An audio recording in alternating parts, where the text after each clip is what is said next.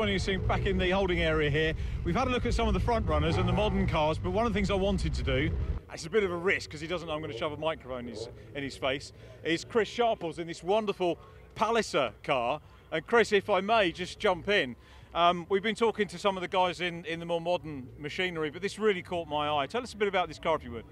Okay, so it's a 1969 Palliser, which was designed by an ex-Brabham mechanic, funded by Hugh Dibley, who used to race here in Berwick 500. And initially it was sold in the United States as a Winkleman. And one of the benefits of that is it was designed for Americans at the time who were already eating too many hamburgers. So it means that somebody with a bigger frame like me fits in it perfectly. And back in era, cars like this were run successfully by Peter Lamplow and Bob Evans. I've had it now since 1999. It was my 50th birthday present to myself. Doesn't owe me a penny. That's fantastic. How many times a year does it get out? Get out most times about 7 or 8 times a year. Yeah. 7 or 8 times a year. And the wonderful thing about historic, which is what I run in, is a lot of the cost of motor racing nowadays is actually replacing a race car in the second year. There is no depreciation with the historic car. You'll probably sell it for more than you bought it, so it makes it actually very economic to run. Have you ever done a comparison as to how, is it quicker than it was back in the day with modern advances? Not with me driving. That's very magnanimous of you, but you obviously thoroughly enjoy it. And is there much to do over the winter on it? Actually no, because I stuffed it in the barriers down at Hawthorns in the middle of the year, so it's almost perfect. That's fantastic. Chris, thanks for telling us about this car and very good luck for the race. A pleasure, mate. Thank you very Chris much. Sharples in the Palliser, lovely car. And you can see, you know, from these cars, the festival is all encompassing for cars that run back to the 60s and, over the whole history of the Formula Ford Festival. So what we're going to do now is drag you completely the other way. Sorry, Anthony, for making you wander around. And of course, the other thing about the classic side is the cosmopolitan side of the Formula Ford Festival. Drivers from all over the world coming. And pole position for this one, we've got the USA Scholarship driver, Max Esterson, racing. And Max, again, doesn't know I'm coming over to him, but he's seen me looming now. Cue a bit of Jaws shark music, very possibly. Let's see if we can grab a quick word with Max, so the Team USA Scholarship runner. Max, first of all, you've had a full season in the UK, third in the championship. Well done on that, and well done on the Team USA Scholarship. Tell us about your season, first of all, and a little summary, if you would. Yeah, I mean, really strong season from the start. I think we had a car to fight for wins with pretty much every weekend. So, I mean, really just solid, good in the wet, good in the dry. So, I think that's going to suit us this weekend. And you did well last year, didn't you? Coming here in the festival, your first time out. Was it 6 in the final, if my memory served me well? Yeah, it was 6, and it was my first time racing in the wet. So, I've got a bit more experience now, so it should go a bit better. It does count, doesn't it? Because you've got to, I guess in any form of racing, learn who you're racing against, which you've done in the UK Championship, but also learning the tracks as well. So you're starting to get into some of the circuits for the second or maybe third time. Yeah, for sure. I've done tons of days at Brand, so no more rookie excuse there. So gotta do well this week. And pole position's obviously really good. It is hard work in the festival because we've got 4 heats, so that potentially could have you, if you follow that through, on the outside of row 2 for the semi-final. So it is difficult, isn't it, to maintain the form through the meeting? Yeah, for sure. I mean, the easiest way is just to try to win, just keep winning, qualify first and win the heat, and then win the semi, and that puts you in a good position. Okay, we wish you well for the race. I'm going to disappear off and see if we can get a word with Ollie White, who's in the other car there, just to make sure we don't get tangled up in the cables. Good luck, Max, as well. Ollie White, if we could grab a quick word. We're listening for the whistle. We have to depart fairly quickly. Ollie, how are things for you this weekend so far? Yeah, going really well so far. Just in this race, I'm going to try and get a good start and see what happens from there. I think the track's drying up now, so it should be interesting. It seems to very changeable today with wet. I think we're going to go back to wet tomorrow, and it's making all of you guys have to work really hard, isn't it, on your decisions for setup? Yeah, it does, and especially when the track's evolving as well, because it's very last minute. But hopefully we got it right, and yeah. Hope so too. Well, good luck for the race. Thanks for taking the moment to talk to us. It's really good of the drivers to do that because they're psyching themselves up, getting ready for the race. They do have to actually talk to us. It's in the regulations that they do have to talk to us if we want to. Going to grab a quick word with Michael Moyers. Michael, third on the grid, so a little bit of work to do. But one thing we've seen from Formula Ford over the years and the racing today is that overtaking is a virtual certainty, isn't it?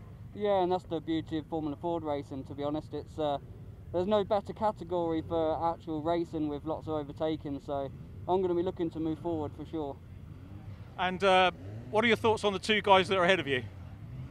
Well, they're both beatable, so I'm just going to get stuck in, and obviously I need to make sure I bring it home as well, because it's important for tomorrow's semi-final, but yeah, we're going to give it a good shot.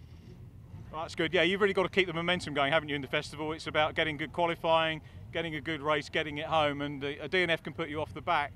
I think historically, you probably weren't around, but I was here watching when Johnny Herbert threw it off in qualifying the year he won it. He came through all the heats. Yeah. We had a quarterfinals, semi-finals and the like. So it can be done, but so just really going out there and how much of a spanner in the works is the changeable conditions for you, though? Oh, it's massive. It's massive. The changeable conditions makes it really difficult with regards to car setup.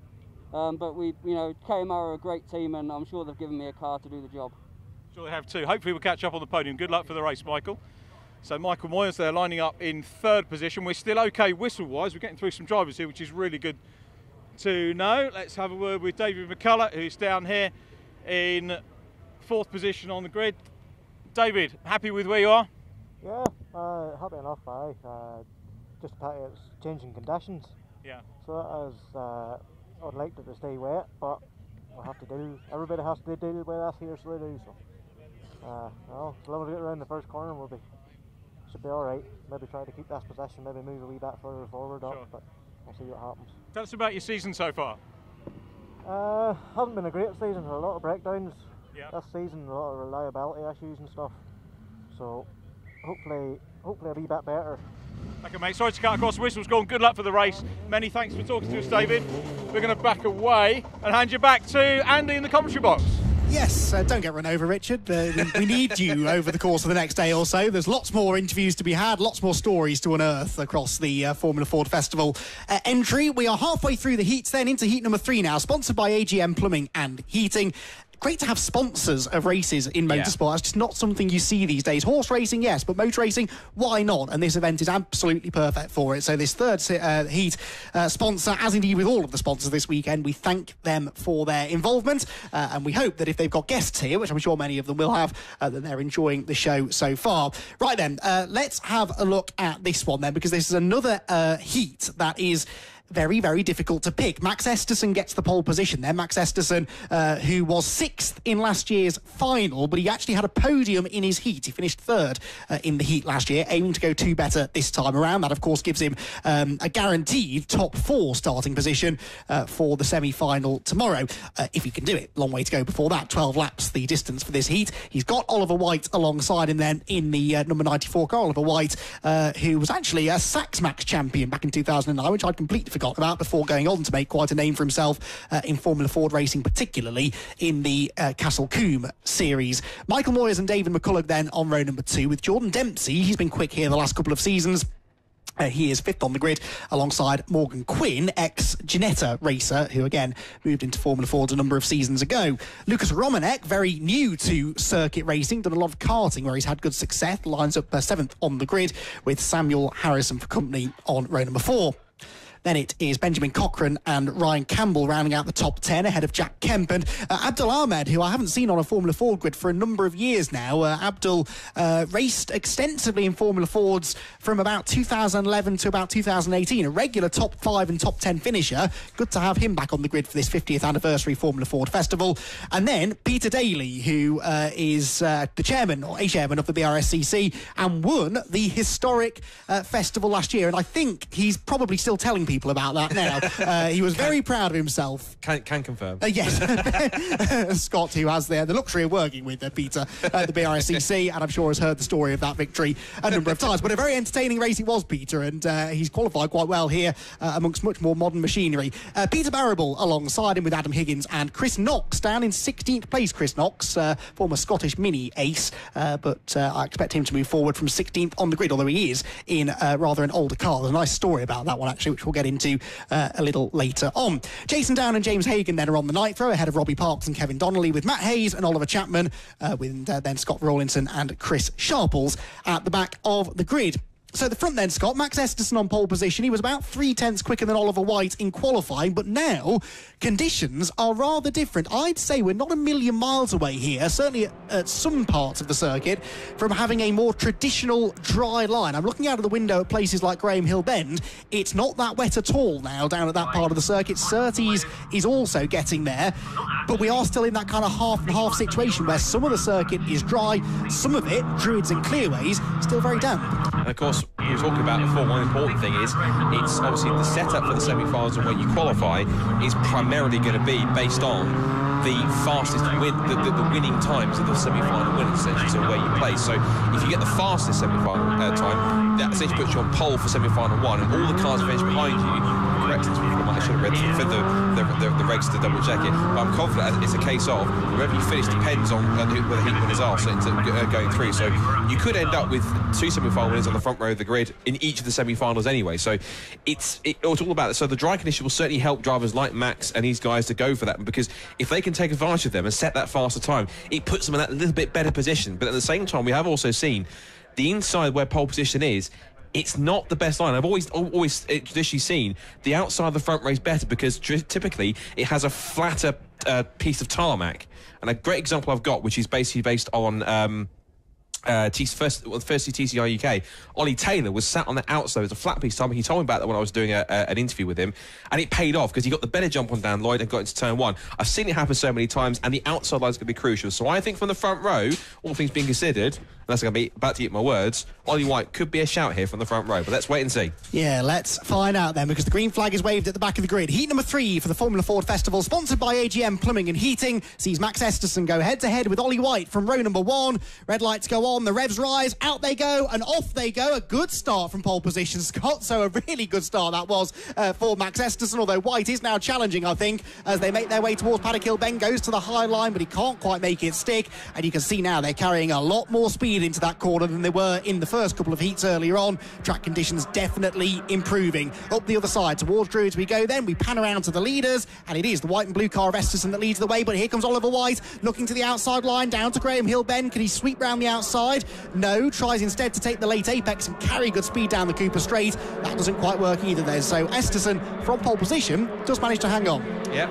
And now we go to the side of things, side by side for third between Michael Moyes and Jordan Dempsey. And on the inside looks Oliver White. I think there was a little bit of contact. Esterson just slides a little bit out wide, but gathers it back up again. And look at Michael Moyes. Now, Michael Moyes, would you believe it or not, this is his first ever festival. He's a double Walter Hayes Trophy winner. He's been prominent at places like Castle Coombe before, but he's never ever competed at the festival. He's been at Brands Hatch, the Formula Ford, but never in this event. At one point in qualifying, he was the fastest man. He was on provisional pole position, but initially at this start, now we've got the dry weather conditions. You can tell the pack is tighter together, so now it's a dry circuit, everyone's more bunched, so everyone's a bit more confident. This hopefully, as the makers have been quite a belter of a heat, not right there yet, of a heat number 3, as we see now Dempsey in 4th, and in there too also is the 5th position. I think that's David McCulloch as well, who's the brother of Ivan McCulloch, who's a former double Kent Festival winner in the days when we had split festival for different engine formats, whether it was Kent, Zetec or Duratec, depending on which one was the dominant engine format. So good stuff from David. Ivan will be in the next heat as well, I'm sure, on top of that. So, but the front few starting to get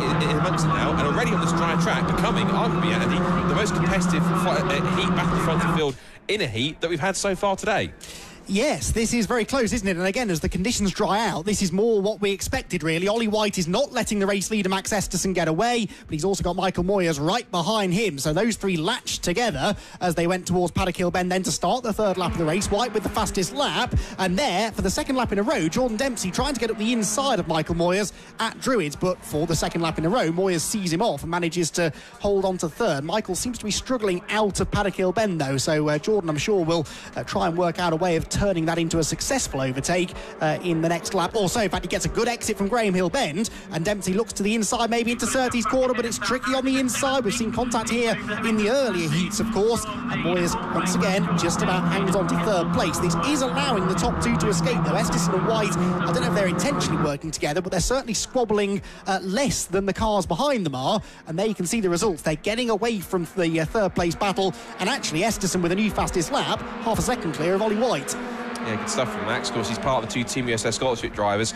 He's going to try and emulate in part what Joseph Newgarden managed in the Kent Festival back in 2008. We haven't had a Team USA scholarship driver win the overall, like, quote-unquote main festival at all, but it has had Newgarden, of course, win in his Team USA scholarship year, the 2008 Kent Festival, and we still had the Duratex and Zetex around in their own finals on top of that as well. So Max wants to be the first person to win American and Team USA driver to win the overall main festival. There is only one engine formula now with the Kents, and up through Surtees and up into McLaren and Clearways. The top two are having to have that advantage. Boy is just trying to hold off Jordan Dempsey as they turn their way out through Clearways again. And having a great run so far is David McCulloch. He's staying up there in 5th position. It's great to see plenty of the Irish drivers coming back across. Well, we missed them last year due to some travel restrictions thanks to the pandemic, but thanks they're back across here and helping us celebrate the 50th Formula Ford Festival in fine style.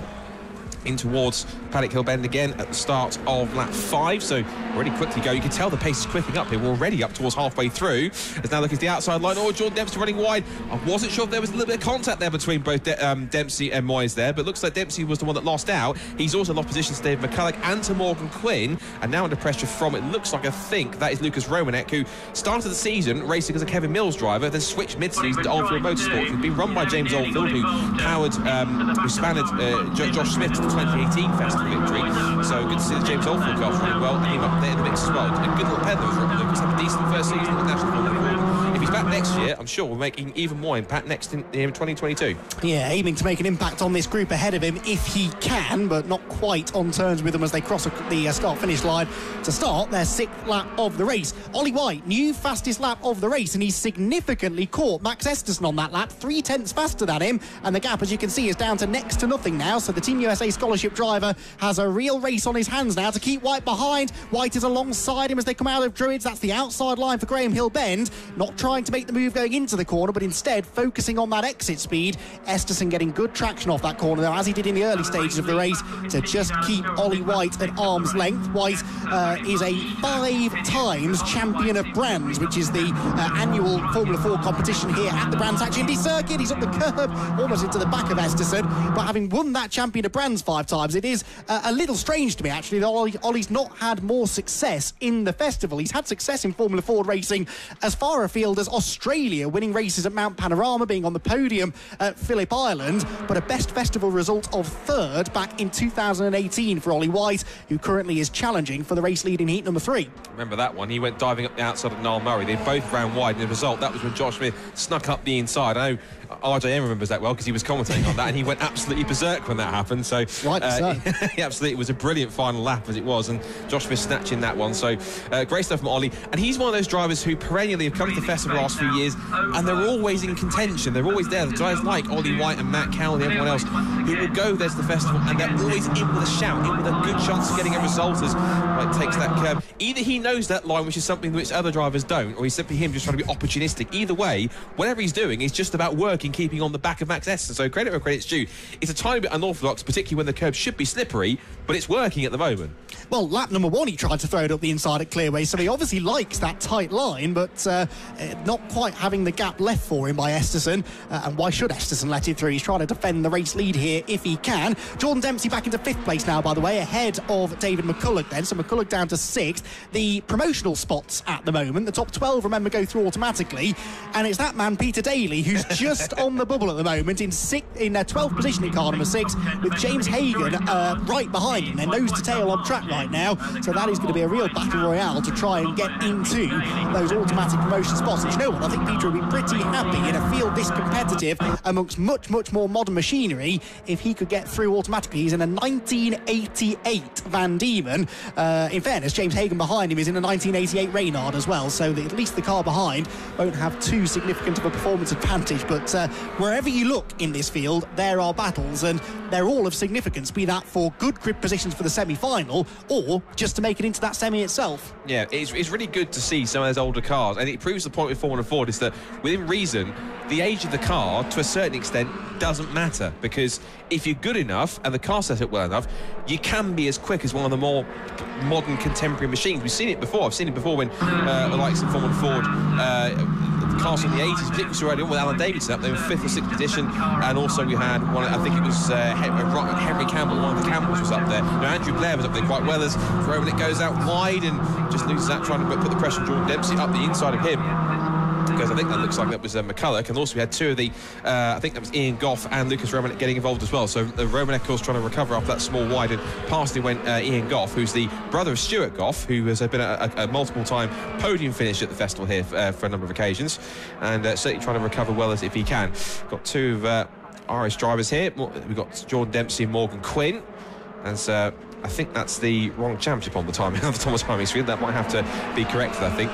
It looks more like Mazda drivers rather than Formula 4s, but we'll overlook that for a second as we still see Jordan Dempsey battling with Morgan Quinn. Morgan's got a slightly different livery there. He's got more sort of the BMW M colour stripes on the side of that car. It's quite a smart looking livery, simple but pretty effective, and he was sporting down at the final rounds of Steston for the National Championship. Jordan Dempsey, meanwhile, he's looking for options next year. He's considering National Formula 4 again next year, but he's also been as far afield as China. He's been a Chinese F4 champion as well, and been always very prominent whenever he gets into a Formula Ford. And last year, I think when he was here last year, he was in a Spectrum, so one of Kevin Mills' cars. We've got a different team this year, but he's usually pretty handy whatever you put him in. So good effort so far. 4th place at the moment. He's fallen back by about roughly 1.6 seconds to Michael Moyes in 3rd place. And again, I know he's prominent in Formula 4 circuits, but shout out to Michael Moyes. First time racing at the festival, and he's holding his own. That's now... I thought for a second that was 2nd place. I told my brother I thought that was Moyes ahead of Esson, Moyes ahead of White, but it wasn't. So that's the top two as they come up through Graham Hill Bend. We're just coming up towards start the last lap as Esson throws the car in through Surtees and up towards McLaren. But I have to say, if Jeremy Shaw's watching, your boy's doing pretty well in the lead here, and he's on the cusp. Not yet he isn't. He's on the cusp of taking a heat win here, which could be a good omen potentially for the semi-finals. Absolutely. Had that podium last time out, remember, in the festival heats, but didn't quite manage to translate that into podium pace through the rest of the weekend. This has certainly been a good start, but now he has traffic to deal with as we go on to the final lap of the heat. Is this going to cost Esterson, or can he maybe use it to his advantage? Goes to the inside there of one of the historic cars through Druids. That puts him on the wet line, and you can see the way that Ollie White is able to close in. There's another back marker now that they're going to catch going through Graham Hill Bend. Esterson to the inside. White's going to be quicker off the corner if he doesn't get held up, which he sort of does though, and that might just have been Ollie White's final opportunity. Couldn't quite clear that car quickly enough before they get down towards Surtees corner. 2 or 3 turns to go. White closing back in, and we know he likes this tight line into clearways. So does Max Esterson though. He knows it. He defends the inside. White will be quicker through and off the corner, gets in the slipstream. Is he going to be able to make a run to the start-finish line? This is the end of heat number 3. It's another super close finish, but it is going to be a victory for Max Esterson. Esterson takes heat number 3, Ollie White 2nd, and Michael Moyes comes home in 3rd, with Jordan Dempsey 4th, Morgan Quinn in 5th, 1 position lower than he finished in his heat 12 months ago. McCulloch 6th, Lucas Romanek 7th, 8th place for Harrison, 9th Abdul Ahmed, 10th goes to Cochrane. Now, what about the final transfer spots? 11th place should go the way of Ryan Campbell, which it does. Is Peter Daly next? If he is, then he gets through automatically. We wait with bated breath. Where is the chairman of the BRSCC? There he goes, and he does hang on by Scott. 45 thousandths of a second. He makes it into the top 12, and he prevents the number 34 of Jack Kemp stealing it. And Jack, remember, started 11th on the grid, Peter 13th. So, pains me to say it, but that was quite a good drive. I said it before earlier on, I'll say it again. Doesn't matter how you do it. If you qualify for the semi-finals. So I'll say on behalf of BRSCC, well done, Chairman. That was not a bad drive, actually, and he's sort of heavily up, and that was not too bad. And he's pretty handy in that Van Dien when he can. He didn't have that many outings in Northern 4 Fords. On the weekends he couldn't do it, he was busy clarking a certain British GT Championship, and also he's been doing some clarking GT4 W Series as well throughout the season as well, as amongst his many duties of being BRSCC Chairman. But on the race he has done, had some ups and downs, but he's still as prominent as he ever was in one of these cars, and again, definitely showing some decent pace. So good effort. And at least he's got a bit of time to relax and watch the rest of the race for the afternoon, and that's his work done for today. And so he can get himself ready for the semi-finals. And I'm certain as well, as he was last year, with that kind of pace he's setting, being mid-pack like he was, he'll be another threat for the historic final again, particularly if he gets dry. He's got some of the mix in there as well. So exciting 3rd heat, and they're just getting better and better as the circuit gets drier. And heat 4 should be even more, hopefully, and a really nice finish up to the first part of our festival adventures this weekend. Yes, and that 4th and final heat will be next out on track, so we look forward to that one. For now, though, drivers heading down into the pit lane. Max Esterson, the race winner. Oliver White 2nd, just under 2 tenths behind him. And Michael Moyes, a podium in his first ever heat at the festival, Richard. Thanks very much, Andy. Let's go and have a word with Max Esterson. The great thing for me about that race was if you look at the top 4 positions, 4 different chassis all represented there, and it's Max Esterson who takes the win. Max, we had a quick chat before you went out. And now I've got to look up. When I was looking down in the car, but you're taller than me. But anyway, great race, great start to your weekend. Yeah, really happy with that. I mean, really tricky. Ollie was super quick. I knew I just had to get the exit off the last corner and I'd be okay. So I had to defend the inside a few times in the last corner, but I knew if I could get the power down smoothly, I would be able to get enough of a gap to, you know, just kind of maintain in the lead, just slow and steady, really. What's the situation with you? Obviously, this is a huge event that you're taking part in, and you were 3rd in the National Championship this year. Will you stay in Formula Ford 1600 next year, or do you look at other options? I think we're looking at other options, but I think I'd like to come back next year for the festival. Yeah, that would be good. Always good to see you, and great to have such a strong international contingent as well. Thoughts for the rest of the day, and looking forward to the semi? You won't know who you're up against directly around you in the semi-finals until they're all run, all the heats are run. But initial thoughts? Yeah, just trying to keep the same mindset, just focus forward. So I mean, I got 2 more races to go. This heat doesn't mean much besides where you start in the semi, so sure. We'll have to do well in the semi and try to win the final. Anybody back in the States watching the stream, do you know? Lots of people, but yeah, I'm sure they're all watching. But we'll say hello, hi to them. Yeah, hello, and thanks to the Team USA Scholarship and Load MC Racing. Of course, Ray Race Cars, because I think I had the best car out there today. Yeah, they're built near to me, actually, where I live, so always a shout out for Gavin and the boys. This is their home track, so we'll try to get it on Sunday. Many congratulations, Max. I'm sure we're going to see you on the podium a little bit later on in the weekend. Max Esterson, who takes the win. Let's have a word with Oliver White. Do you mind Ollie as opposed to Oliver? Is that all right? He doesn't mind, yeah, as long as it's not rude. We'll keep it nice and civil. Ex-champion of brands, Ollie, of course, and so not a home advantage because these guys are all familiar with the track, but fastest lap there as well. Yeah, it was a good race then, Max. There were still a few damp patches around the track, so as either of us hit them, we had oversteer, whatever. But yeah, I tried to get past. I just couldn't. Max made no mistakes, and yeah, I couldn't quite get through. Someone like yourself, you're no stranger to winning championships. Obviously, champion of brands and Walter Hayes and so on and so forth. But does that relieve the pressure for you as a driver in this type of event, knowing that you've got the kit to do it and the ability to win these races? To be honest, no, I don't really think about what's happened in the past. I just think about right now. So I don't think it makes any difference, really. Anything you want to change on the car, or are you just happy with it the way it is today? We'll make some tweaks, but I think the weather's going to change tomorrow anyway, so yeah. That's great. Well done. Cracking drive, P2. Good to see you on the podium. We'll hopefully catch you a little bit later on. 3rd position goes to Michael Moyers. Let's see if we could get Michael down for a quick chat. He's just having a celebration with Max Esterson. Michael, thanks for joining us. Congratulations. Double chat because we had a quick chat when you were getting ready to go out. And good enough race for you? Yeah, it was all right. I just felt like lap 2, 3, 4, I was going into a bit of a rhythm, sitting in 3rd, just catching Max and Ollie. And then Jordan, we had a bit of contact going into Druids, and you can see it's bent the bottom wishbone on the right.